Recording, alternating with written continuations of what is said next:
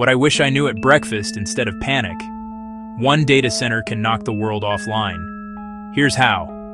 October 20th, 2025, a massive AWS outage hits hard. A DNS failure in AWS's US East 1 Virginia region stopped systems from locating data.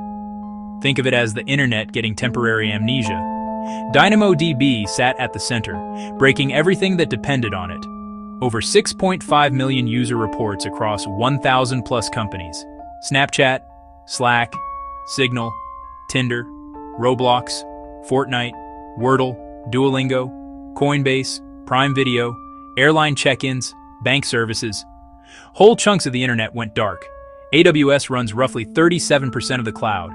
When one giant stumbles, a lot of stuff trips. Amazon resolved the DNS issue by 6:35 a.m. ET, and advised clients to clear cached data. Most services recovered, but the economic hit could be huge. Lost productivity and stranded transactions. Down reports topped 6.5 million across 1,000 plus companies. Experts called it temporary amnesia. Data intact, but unreachable. Airline travel slowed as kiosks failed at major hubs. Banks and government services in the UK saw disruptions. Even support ticketing went down for some AWS customers. Bottom line, our digital world is fast, powerful, yet fragile. Good news, services are recovering and funds stayed safe. One glitch, world stops. Like and follow for more.